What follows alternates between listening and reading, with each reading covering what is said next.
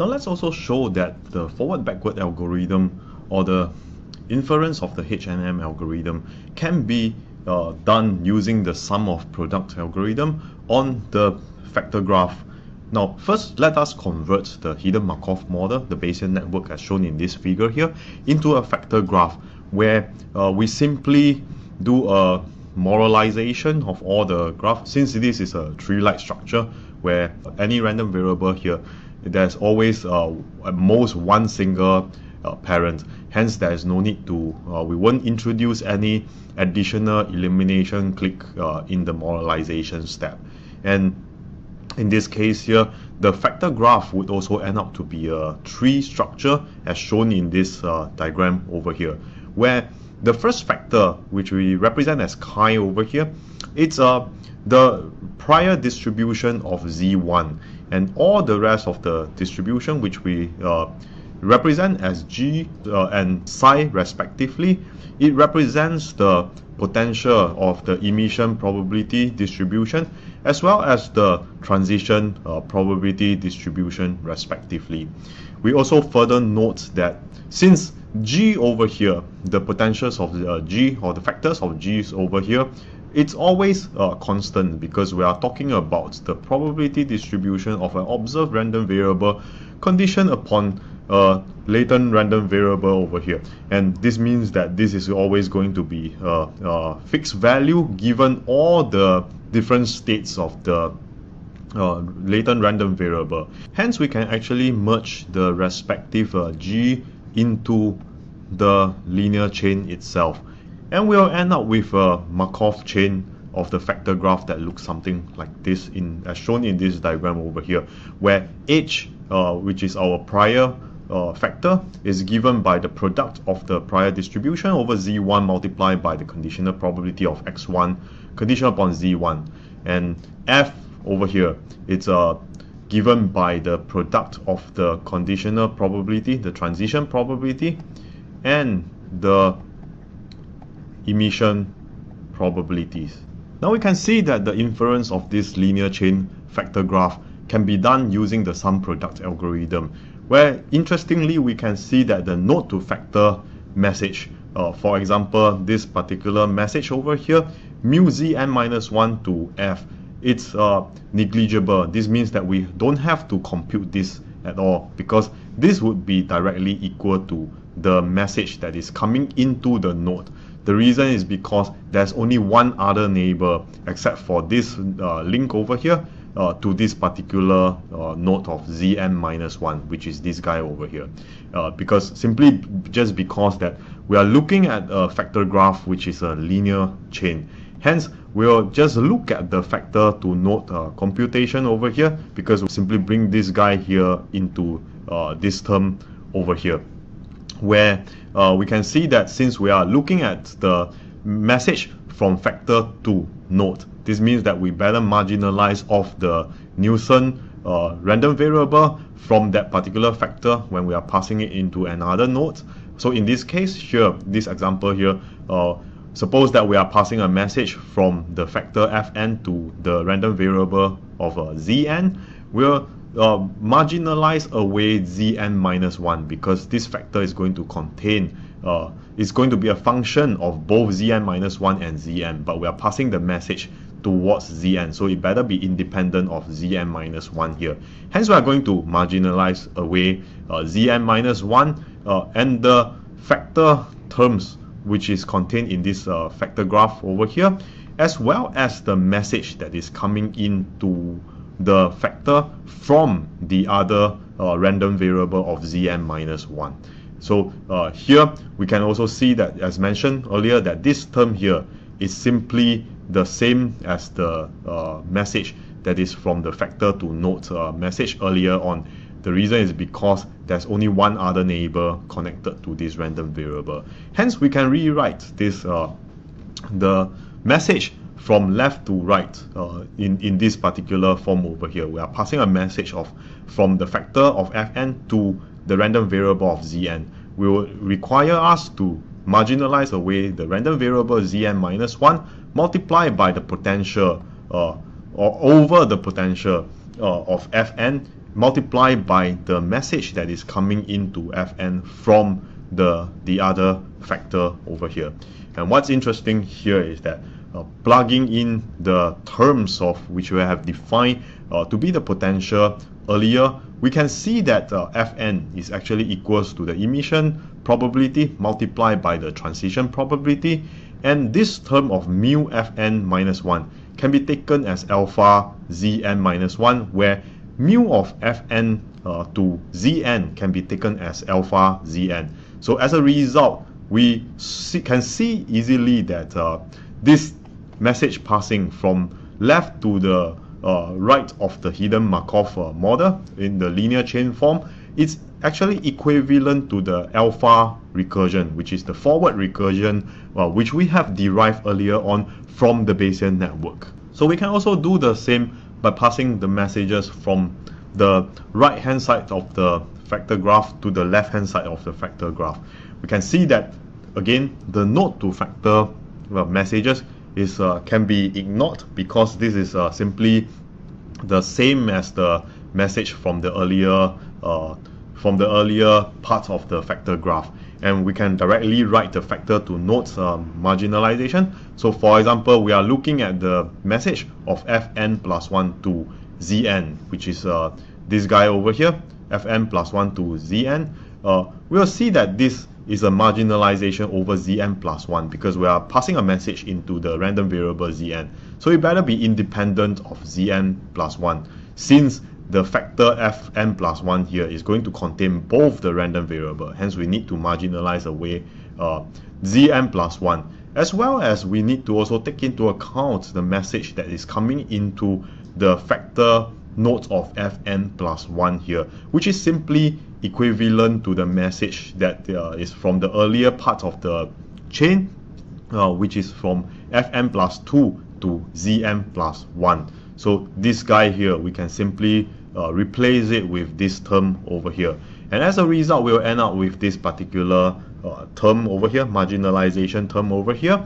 And then by substituting in the definition of the factors which we have defined earlier on with the probability distributions, we can see that this is equivalent to the beta recursion algorithm that we have derived earlier using the Bayesian network. So one important thing to note on the forward and backward recursion algorithm is that we have to introduce a scaling factor, because otherwise the probability is going to go exponentially quickly to 0, because this particular alpha and beta recursion, it's going to involve the product of several probability distribution, which is between 0 and 1, and the product of any numbers between 0 and 1 will go to 0 very quickly if left untouched. So in this case here, we can see that the alpha probability, it consists of 3 terms over here. It's going to be going to get to 0 fairly quickly. And what's interesting here is that taking logarithm does not help, because we are forming the sum of products of small numbers. What happens here is that if we were to take the log probability of the alpha values over here, this is what we are going to get. So we will see that although we managed to resolve these 2 terms over here, there is still a product term inside the log, because there's a summation term over here which we cannot push in the logarithm to break out these 2 product terms. So this will still be a small number, and as a result we will not be able to resolve the 0 problem or the underflow problem using logarithm. So we'll therefore introduce the scaled version of the alpha algorithm, whose value will remain of order of unity. We'll first define the normalized version of alpha by this term over here. So instead of just the joint probability of x1 all the way to xn and Zn over here, we're going to say that we're going to divide this term by the joint probability of x1 to xn, which will give us this conditional probability. And this is going to be a well-behaved term numerically, because this is going to be a conditional probability over just one random variable over here, and it must sum out to 1. Hence, it's going to be numerically more stable than this joint probability distribution over here. So rewriting the forward recursion into the normalized form, we'll start off by the forward recursion, which is the derivation, or which is the expression which we have derived earlier. So we are going to see that this alpha term over here, we are going to normalize it with the joint probability distribution of the observed random variable. So we are going to do the same on both sides. So here, this term over here is going to become alpha hat zn minus 1, which is the normalized term of alpha zn minus 1. We are going to also have the alpha hat of zn on the other side, means that we are going to divide alpha by the joint probability of x1 to xn. So in order to make both sides similar to the original term over here, or the original forward recursion expression over here, we need to remove off the normalizing constants, the two normalizing constants on both sides of the equation, and this is simply given by this term over here. So we can see that actually this term and this term cancels off, and this term and this term cancels off to give us the original alpha recursion equation over here. Now we'll let all these normalizing terms over here, or these constant terms here, remain, and we'll simply rewrite the equation into alpha hat zn equals to these terms, which is a function of alpha hat zn minus 1, and we'll get the additional term of cn, which is essentially equal to this particular expression over here, which we'll call it the scaling factor over here, and as a result we'll get this particular expression for the forward recursion, where both sides consist of the normalized terms of the alphas, as well as there's an additional term of the scaling factor.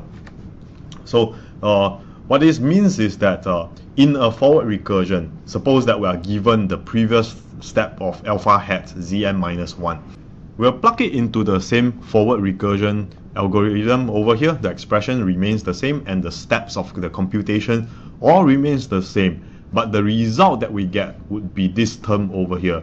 So in order to get alpha hat for the next recursion, we need to divide, we need to cancel out this cn, which means that the whole term over here on the right hand side, we have to divide it by cn, and cn is actually a scalar constant. It's a scalar factor or scalar constant over here that can be computed recursively as the marginalization over zn of alpha tilde zn. So we are going to call this term, for example, in this time step that we are, or in this iteration that we are going to compute this term over here, and we are going to call it as alpha tilde over here. And then the next thing that we're going to do to compute cn would be to simply marginalize this whole term over zn here to get cn. Here's the proof that the marginalization of alpha tilde will give us cn. So notice that alpha tilde is simply this expression, which is this expression over here, and we are going to marginalize over zn. So inside this particular expression here, we can rewrite alpha hat into the original term of alpha divided by the normalizing constant over here. And if we were to substitute this alpha zn minus 1 with the probability distribution of xn, or x1 all the way to xn minus 1 and zn minus 1, and evaluating for the marginalization and making use of all the product rule and chain and sum rule, we'll end up with this expression over here, where we simply can marginalize over zn, and as a result we'll get this particular expression, which is the same as the definition of cn which we have introduced earlier on to normalize this particular, or to scale this particular forward recursion expression over here. We'll do the same thing for the beta recursion. We can do a similar normalization where we define beta hat zn to be the original beta divided by the conditional probability of xn plus 1 to xn, condition upon xn to xn small n over here. So this is just a scalar constant value that we can actually compute. And rewriting the backward recursion into the normalized form here by following the same steps as we have seen earlier, where we simply start with the original forward recursion and divide both sides by the normalizing constant and multiplying by this scaling factor to cancel it out, such that this expression here is equivalent to the original beta recursion expression. And what's interesting here is that Cn plus 1 is simply the same Cn from the forward recursion. This means that we simply need to do a forward recursion and compute all the Cn from C1 all the way to Cn over here. And then in the backward recursion, we can reuse all the Cn's that is computed from the earlier forward recursion. Here's the proof that is actually equivalent. We can see that Cn plus 1 over here is defined by this term over here by plugging in this to such that the normalization constant cancels off to recover the original backward recursion algorithm. And further evaluating these expressions over here, we can make use of a chain rule to get this expression and the denominator to get this expression, where these two terms over it cancels off and these two terms swap position. We can see that Cn plus 1 can be defined by this constant term over here, the division of the two constant term over here, the joint probability of x1 to xn plus 1 divided by the joint probability of x1 to xn, which is simply the same definition as what we have seen earlier for Cn. So Cn plus 1 simply means that this will become plus 1 and this will become xn over here, which is exactly these terms over here. This means that we can reuse the scaling factor from the forward recursion in the backward recursion.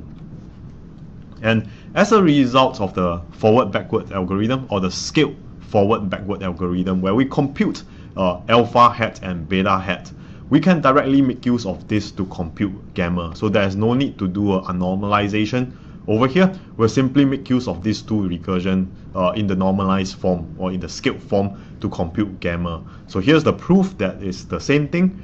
Gamma z of n is equals to alpha hat multiplied by beta hat. So we can see that these guys over here are simply alpha hat and the definition of beta hat respectively. And we can further evaluate the normalizing constant over here using the product rule. We'll get these terms here where we can cancel off this and get alpha beta divided by the joint probability distribution of all the observations, which is equivalent to the original gamma zn.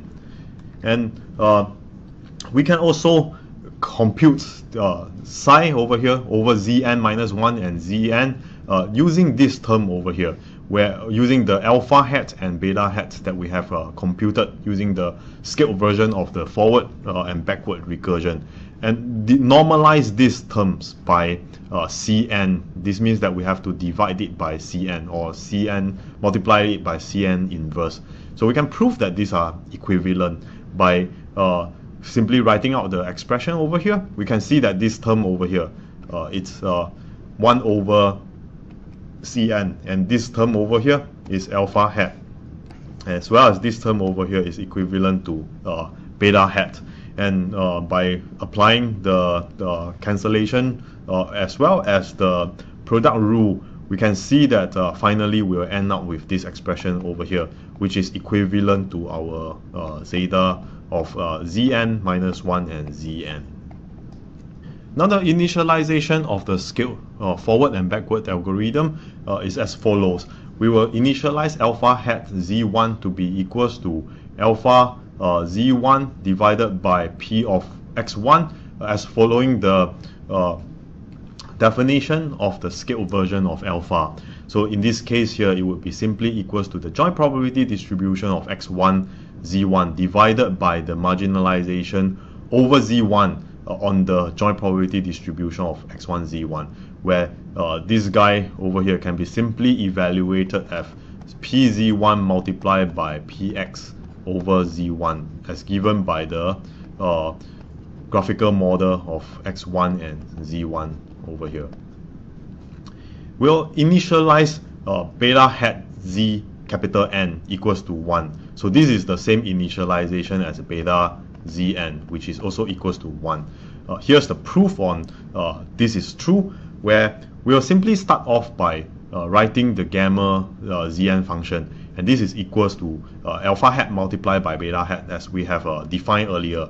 So this is equivalent to alpha hat multiplied by beta divided by a normalizer, a normalizing constant over here, and we'll marginalize over both sides on zn. So this means that both sides over here will marginalize zn away from both sides. We'll get this particular equation over here, and we can see that by marginalizing over zn, the left hand side here, since it's a function of zn and all the rest are constant, we'll get the value of 1, since we are marginalizing away the random variable of zn here. And then this is going to be equals to the marginalization over zn, alpha hat, and zn, where multiplied by beta divided by a normalizing constant. And what's interesting here is that we have defined earlier that the beta zn, capital N over here, to be initialized to 1. So we can set this to be equals to 1. This means that we'll end up having a normalizer constant to be also equals to 1, since we'll end up with the marginalization over zn on alpha hat, which is a function of zn only, and this is equals to 1. So substituting this guy, this normalizer constant, back into this term over here, which we have defined to be beta hat zn, which means that this guy over here needs to be 1 over 1, which is essentially equals to 1, and hence we define the initialization of beta hats to be equals to 1. Now finally, we look at the Viterbi algorithm in finding the maximal probability and the most probable sequence of the hidden states for a given observation sequence.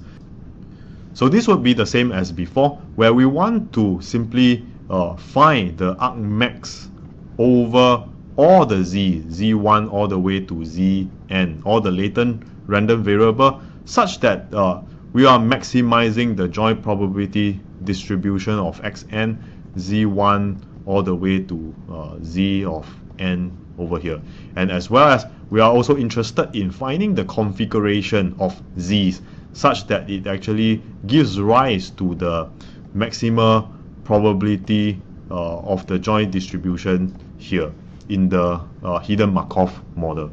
And we should be cautious over here that recall that the most probable sequence of the latent states is not equal to the set of states that are individually most probable. This has been discussed in the earlier lecture when we talk about the maximal probability as well as the maximal probability configuration. Well, we'll find this most probable sequence in the hidden Markov model efficiently using the max sum algorithm, or otherwise known as the Viterbi algorithm for hidden Markov model. Here we'll start off by looking at the factor graph, the linear chain factor graph, which we have defined earlier. So we'll simply turn the message passing of the sum product algorithm into a max sum algorithm to find the maximal probability as well as the maximal probability configuration for the latent random variable. And as usual, we'll ignore the node to factor message, because this involves no operations over here, since we only have one nearest neighbor to the factor other than the other random variable that we are interested in passing the message to. So in this particular case here, we'll directly look at the factor to node message, where we'll define the message from the factor node of fn plus 1 to the random variable node of zn plus 1, which is given by, which is in fact this guy over here that we are interested in looking, is equivalent to the max over zn, because we are looking at the random variable zn plus 1 over here. So we better compute the maximal probability over zn, since this has to be independent of Zn over here. So we are going to maximize over Zn, and we'll directly take the log probability. So without this log probability, these two terms are going to be the product of the factor over here, as well as the message that is coming in from the previous step. So since this message over here, it's already consisting of the log, this means that the log term is actually inside this particular message, which we have received from the previous factor to random variable node. So we can directly replace this guy here with this guy, and this is what we are going to end up with. We can rewrite this term over here, the message, as omega Zn. So since we have replaced this guy over here with this guy, which is equivalent to omega Zn as we have defined earlier, and this term over here would be omega of Zn plus 1. This means that the whole algorithm, the V2B algorithm, will end up to be simply a recursive algorithm, where we simply compute the first message over Zn, where we will simply take over the sum of the log transition probability over here, which is given by the probability of Zn plus 1 conditional upon Zn, and we'll take the max of this over Zn. So over the Zn, which Zn taking different states over here, and then we'll add this to the log probability of our emission probability, which is the observation probability over here. So which means that this can be computed recursively. So this is the proof that which I have already mentioned, starting off from this particular equation over here, where this is our emission probability multiplied by the transition probability. We can see that these two terms over here, taking the log, it becomes two additional terms over here, and what happens here is that this term is independent of Zn, so we can actually pull it out from the max operator, and it becomes this term over here, and the other two terms would remain inside the max term, and hence this is equivalent to the expression that we have shown here. So it's important to note that there's no need for scaling for the V2B algorithm, since we are already working with the log probabilities. So notice that there's no multiplication of the probabilities anywhere inside this recursive function over here. And one important thing to note is that we need to initialize the factor to node messages, which is the first message over here, and this can be initialized to this particular probability distribution, which is k by 1 entries, and that's equivalent to simply the log of pz1 plus the log of p of x1 condition upon z1. So this is directly equivalent to the log probability over these two terms, these two product terms over here, which is our prior probability. Now finally, the maximal probability of the joint distribution is given by the maxima of omega Zn at the root node. So in this case here, we are defining the factor graph to be like this, where we are simply passing the message from the first random variable of Z1 all the way to the last random variable, and we define this as our root node.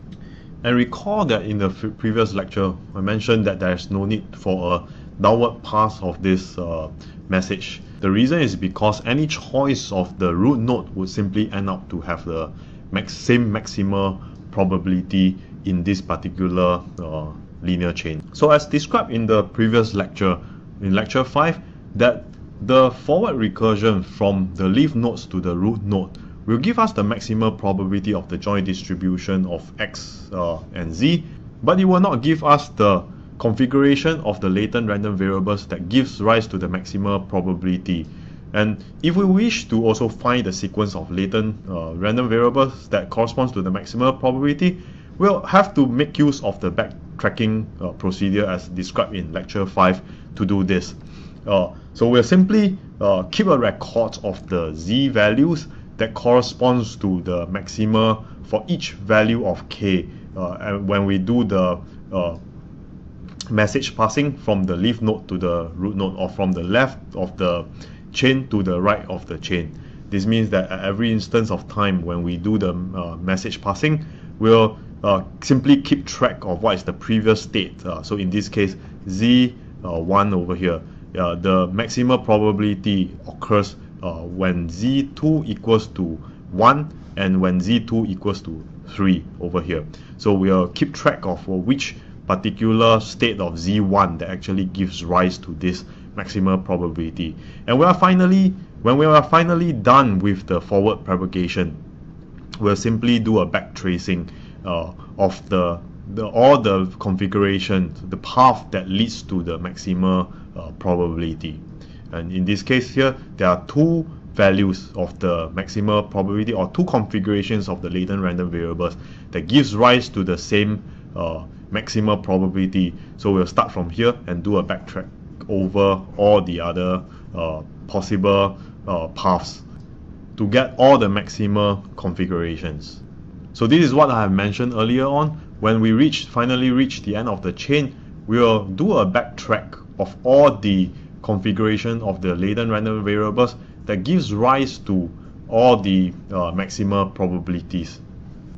Now in summary, we have looked at in this lecture how to describe the joint probability distribution of H&M, in particular with the transition emission as well as the prior probability distributions. We have looked at how to make use of the EM algorithm for the maximum likelihood estimation of the latent random variables as well as the unknown parameters in the hidden Markov model. We have also looked at how this particular EM algorithm differ from the previous EM algorithm when we talk about the mixture model. And we have used the forward-backward algorithm to evaluate the EM algorithm. Finally, we look at the Viterbi algorithm to find the maximum probability distribution as well as the configuration that gives rise to this maximum probability distribution. Thank you.